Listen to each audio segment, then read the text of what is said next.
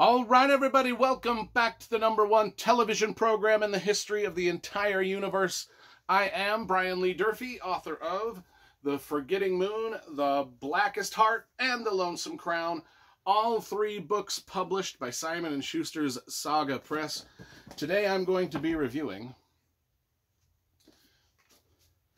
The Rebels by John Jakes, book #2 in the Kent family Chronicles. This book came out in 1975. Let's talk about the covers first, and then the series as a whole, and then we'll get into the book review a little bit. So anyway,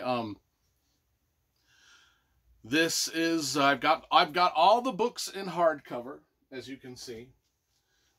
Now, book #1, The Bastard. I already reviewed that on the channel. If you want to watch that review before you watch this one, just type in Bastard and Durfee into your YouTube search engine, and that book review will magically appear upon your television screen. So, this is book #1. Now we're to book #2. I'm holding it up backwards.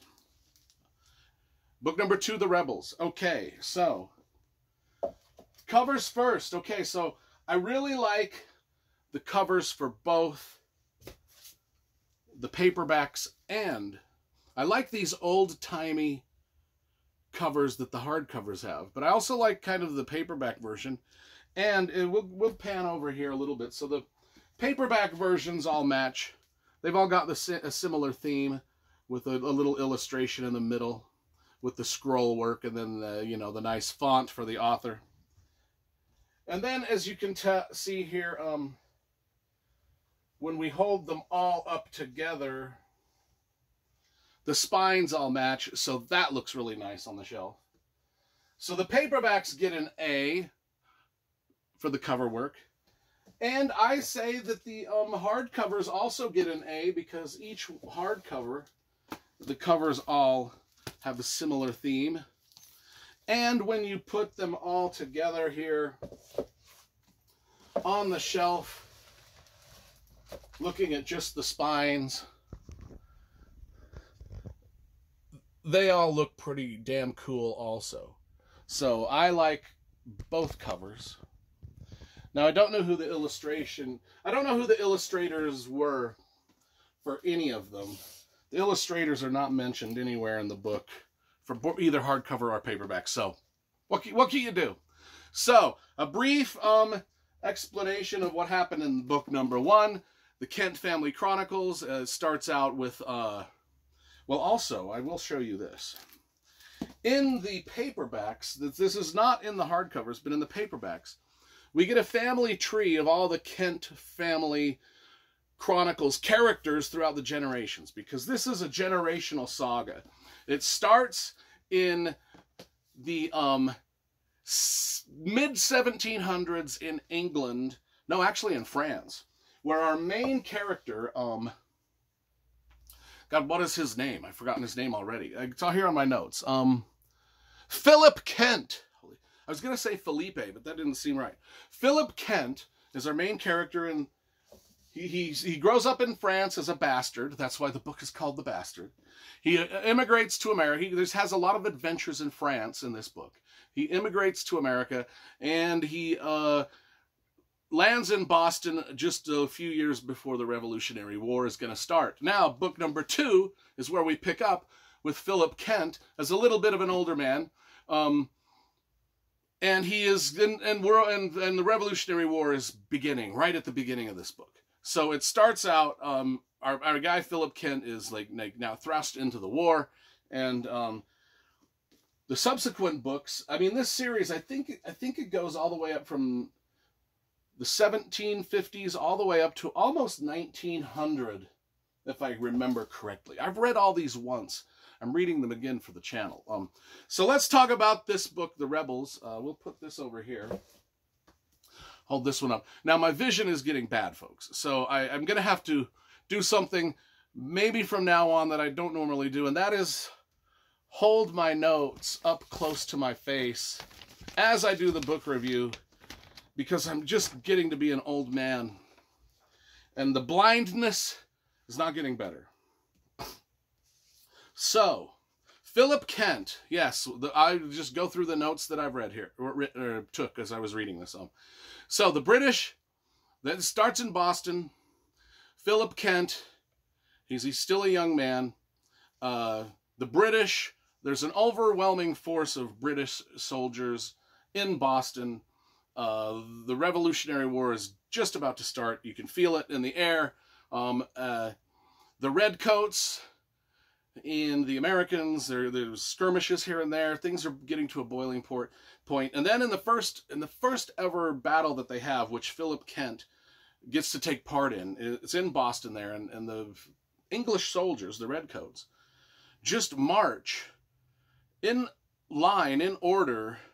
That's how they go to fight, which just boggles my mind that the battle strategy tactics were so god-awful shitty that they would just clump together with bright red coats. I mean, that's why the book is red. I mean, it's like you couldn't make yourself a bigger, more obvious target. And the revolutionary Americans, they noticed this right off. They're like, well, they're just walking towards us with their muskets. And yeah, there's a lot of them, and so the British take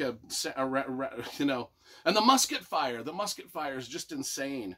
And the British take a beating. They do. I mean, it's just like the battle tactics are so poor.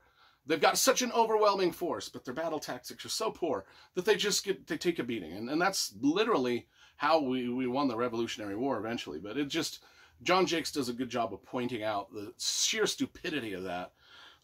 Especially as we see it through the eyes of the rebels, the revolutionaries, the Americans. We see it through their eyes, and they're just kind of like, well, if that's the way they're going to do it, that's the way you're going to do it. We'll just take them out. Our main guy, Philip Kent, is now embroiled in the Revolutionary War, but he's young, and he's just newly married, and he's got a young wife named Anna who's pregnant. And so he's worried about all of that as he goes to the battlefront, and then he comes back to visit his wife. He goes to the battlefront. And it's like, I think that what these books make me appreciate is these soldiers and these people that lived in the time in Boston during this Revolutionary War.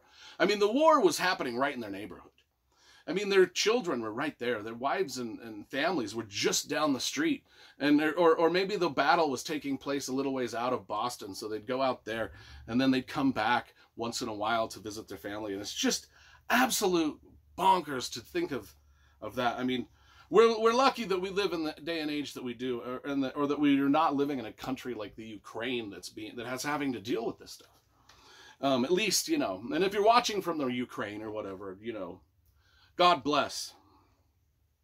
So, the antagonist of the story is a guy named Judd Fletcher. Now, he's a dashing, handsome, but evil guy. He's got evil intent. Now, he lives down in Virginia. He's a slave owner. And even back in the Revolutionary War days, which John Jakes points out, there was a contention between slave owners and non-slave owners. The North did not want slaves at the time, and the South wanted them. And there was a fraction. And that was, 100 years before the Civil War. This was an issue even back before the country was even a country. But, guys like Judd Fletcher, they just as soon kind of live under British rule a little bit, just because they get to keep their slaves, and nobody would bother them. But they knew that if the country was to kind of form, things might change. They might lose their plantations and stuff like that. And anyway, he's got his friend George Larkin. George Larkin, Judd Fletcher, they are the antagonists. And then the Fletcher family. So the Kent family is sort of the protagonist of the series. The Fletcher family now kind of becomes the bad guys for the rest of the series. And we kind of get to see how these two families sort of have major conflict throughout the history of and building of the United States. And speaking of that, we get cameos from John Adams, Ethan Allen and the Green Mountain Boys, Paul Revere. I mean, we get one of the things that John Jakes does really well is incorporate the historical figures into the lives of our fictional characters. And we get to see these fictional characters get to meet some of these great people like George Washington and John Adams and Ethan Allen and Paul Revere and all of this stuff. And they get to interact with Ben Franklin and intermingle. And sometimes some of the famous people that we know who they are become not main characters in this series, but sort of, bit players. But it's always fun when they show up. And it's just a great adventure story, great historical novels. I love this series. One of my favorite historical series of all time. As you can see, I've got hardcovers of each book, and I've got paperbacks of each book. I don't have usually I have audible.com versions of a lot of this stuff too, but I don't have the Audible versions of this. I don't think they're available. I might be wrong about that. I know I've got the North and South trilogy by John Jakes on Audible, but I don't think the Kent Family Chronicles are out. But anyway, The Rebels, book number 2, 10 out of 10. If you just love his greatly written historical fiction with magnificent characters that you root for and evil villains that you hate, you can't go wrong with anything that John Jakes does. 10 out of 10.